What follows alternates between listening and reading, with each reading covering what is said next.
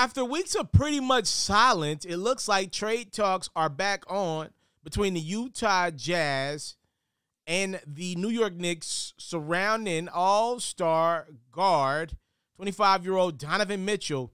Again, according to Shamsi at The Athletic, who's been on fire, might I add, over the last few weeks. Shams is reporting that the two sides are back talking. Again, it's been quiet. It's been pretty much nothing. I think everybody's kind of waiting on this Kevin Durant trade to happen or not happen. But the Knicks and Jazz are like, look, we got to make a move. We're going to make one. So they're back engaged in trade talks, and we'll see if they're able to get a deal done. Another tidbit and a little piece to this puzzle that is new news is Shams is reporting that there are two other teams that have gotten in the race for Donovan Mitchell. Apparently, the Charlotte Hornets and Washington Wizards are now in the hunt for Donovan Mitchell.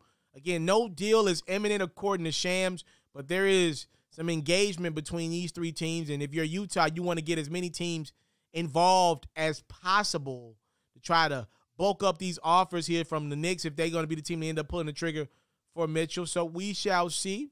Again, according to Shams at The Athletic, the Donovan Mitchell trade talks are back on after weeks of silence. Y'all let me know, do y'all expect a deal to get done between the Jazz and the Knicks before the season starts for Donovan Mitchell? Thank y'all so much. Time, love, and support.